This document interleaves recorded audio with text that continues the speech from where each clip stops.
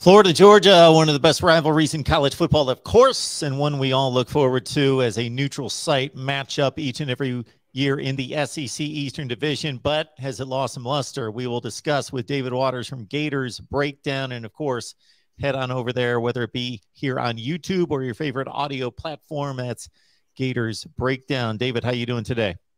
I'm doing well, Mark. How about you? I'm doing well. So Dan Mullen took over, and he's upgraded the program step by step, year by year. This would be the first time, correct me if I'm wrong, that this game did not mean the SEC Eastern Division lead control of the division.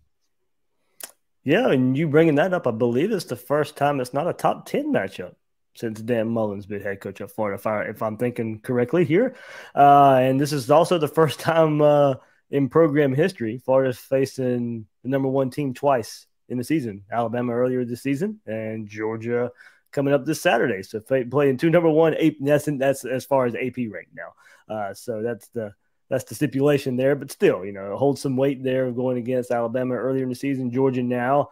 SEC East, mathematically you're still in it, of course, but we know this is not for the SEC East like it has been, Mark, the last few years, like you said. Florida, a little bit probably should be in a little bit of desperation mode, should be playing for pride here, not necessarily playing for much more than that. So still a rivalry game. You're still playing the number one team in the country. No matter if it was Georgia or not, you get up for playing the number one team in the country. It just happens to be your biggest rival at the same time this year. So, playing for pride, playing a little bit of spoiler here for Florida is kind of the storyline of this game for the Gators. So we'll have to, rally the troops, play the best team in the country, best defense in the country. And, of course, Mark, I was talking on Twitter, social media this morning, of course, talking about the Florida quarterback situation, but Georgia's kind of got one of their own. You could see four quarterbacks in this game between the two teams here. If I remember right, we might have seen at least three quarterbacks last year, maybe four. I don't remember exactly. Stetson Bennett, that was pretty much his game start to finish. Yeah, Trask, Emory, I believe, did get some play last year, and then Stetson Bennett, and then DeJuan Mathis. DeJuan Mathis may have come in, and he did. Yeah. So you did T4 last year as well. Florida, Georgia, David Waters, Gators Breakdown. Yeah, four quarterbacks taking meaningful snaps here. Yes, yeah, for sure. So it's Florida at 4-3, could come out of this at 4-4. Wow. Yep. Georgia, of course, 7-0.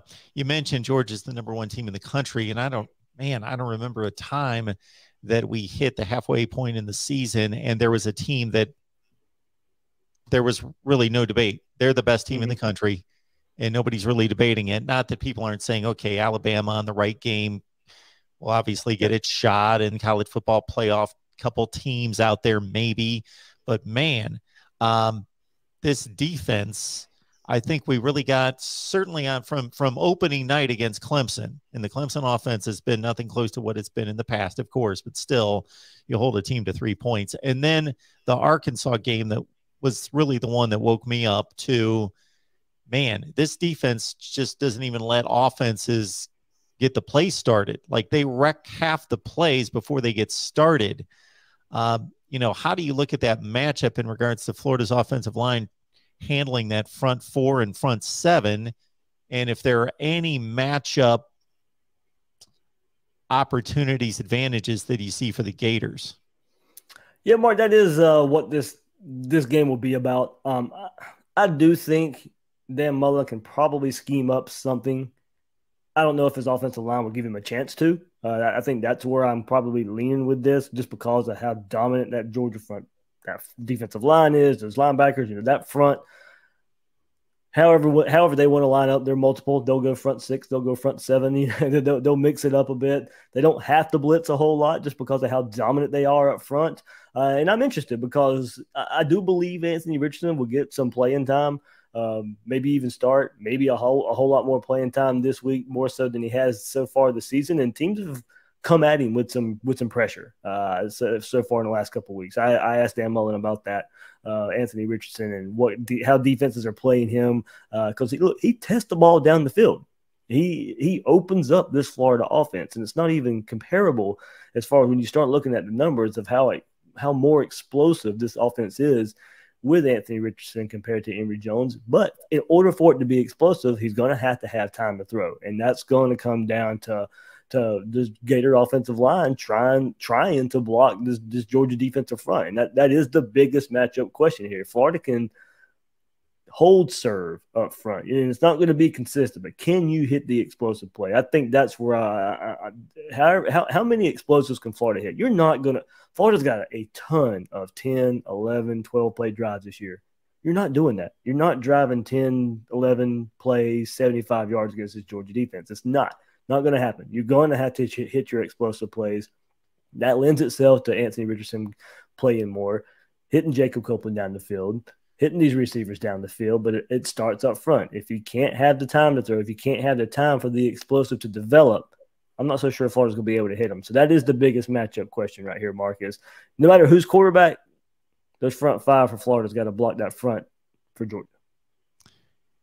And, David, when we flip it from offense to defense, we're looking at a Georgia team that has Do we have to? Do we have to, Mark? We're going to. We're going to hold you to it. You got to. We bring you on here for the tough questions, David, because I can't answer them. So you got a four-headed monster at running back for Georgia, as they typically do. I think they've narrowed it down a little bit more, but basically 4 guys have gotten the carries this year, and we know they're all 4 and 5 stars. We know the names, and we got the offensive line. We're talking experienced offensive line, super talented NFL players. We know the deal. Last time Florida was on the field was against LSU, an LSU rushing attack that basically hasn't done much against anybody. Yep. And then Ty Davis-Price goes wild, sets records. Wow. The formula just looks awful. And that's why you don't want to talk about it.